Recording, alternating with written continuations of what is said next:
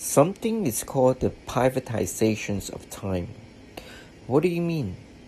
You see, most of our life are affected by external factors. What to eat and sleep is the biological genes provisions. School, work, meetings, and other. It's all about publicizations of time. What about the privatizing time? It's your own time.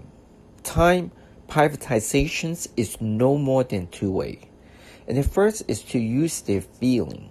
For example, if you are in a relationship, that time solidifies into a unique experience for you. It's your private time. The second is to use their creativity.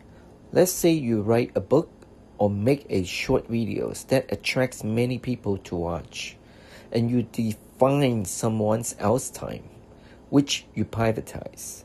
How to measure a person's life is good or not?